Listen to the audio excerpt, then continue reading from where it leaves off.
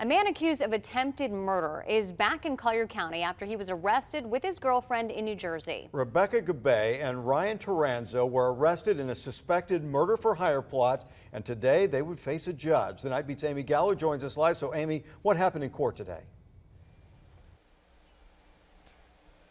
Only Ryan Toranzo was in court today and was there for a few moments and then taken to jail, and the judge refused to give him bond. Justice. That's the only thing on Lindsay Downs' mind. I want justice. I want them all behind bars where they should be. They tried to kill 2 people and they failed. They failed at their mission. Lindsay is the mother of Scotty McCandless's oldest child. Scotty and his girlfriend Amy Chesser were both shot in the head while driving near Twin Eagles Boulevard back in June.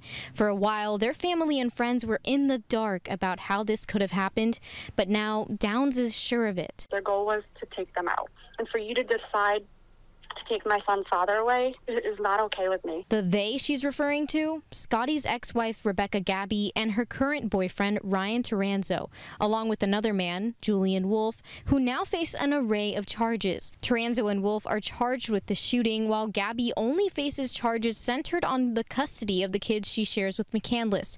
Gabby and Toranzo were arrested just a few weeks ago, though Gabby almost immediately posted bail. So on Thursday, it was just Toranzo, clad in corrections orange, going before a judge. He faces 2 counts of attempted first-degree murder.